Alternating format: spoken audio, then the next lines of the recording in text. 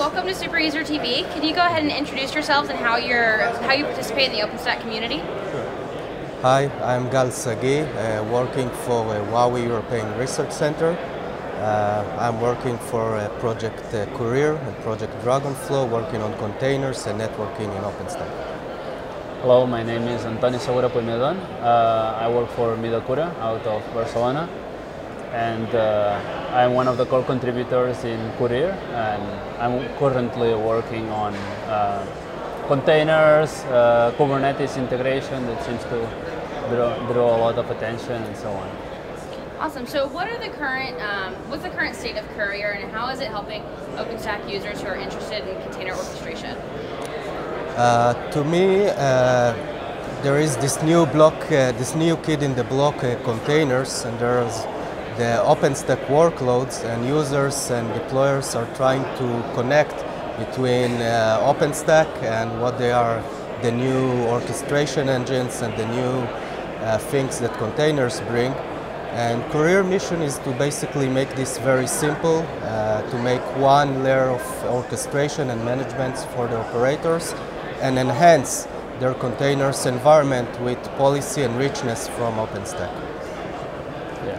So the current state right now is that each of those orchestration engines are managed in their own way, and they have their own points of extensibility. And what we're doing is try to work with each of those. And first we brought the Live Network driver for Docker. Now we're working on the Kubernetes one, and the idea is that mesos will be discussed and so on. If more spring up, so we'll have to deal with them. Yeah. So what's a common request you hear about container orchestration as a lot of these new projects are coming about? What are some of the more common questions that you hear or requests that users have? So what I hear the most is probably about seamless integration. Like, I want to use the Kubernetes API, not necessarily use something like an abstraction layer, even though some people do want that. And I want to get access to the OpenStack resources, network, storage, and so on, in a way that I don't even notice that I'm using it. That if I want to specify something, I will be able, but otherwise, by default, I just get it up and running, and I don't need to do anything about it. I think one of the major things that I'm hearing is that people saying it's too complex right now. There are too many layers.